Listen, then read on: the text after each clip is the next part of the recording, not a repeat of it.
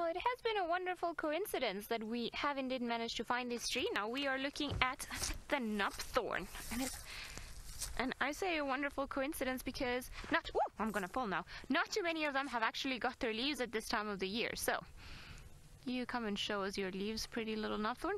Very big, roundy leaves. That's very characteristic of the thorn, and of course all of the hook thorns that are everywhere around here. So I'm actually just going to try and be careful and not get fully hooked here. But there, can you see it there? I think maybe my hand is shaking, but there's a little hook thorn over there, very powerful little thing that's able to, or that helps in defending the tree from all of the little nasty creatures like the antelopes that want to come and eat it.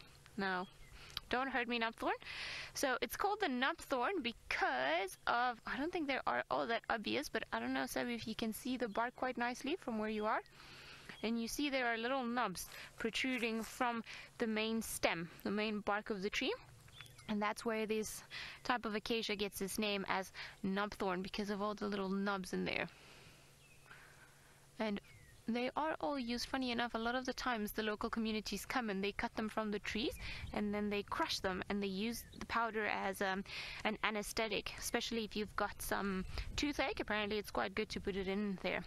Now, we've got the younger version of a thorn here, and then luckily enough we've got the older version all the way at the back there, even with some pods. So how amazing is that? We've got all the wonderful distinctive features of the thorn.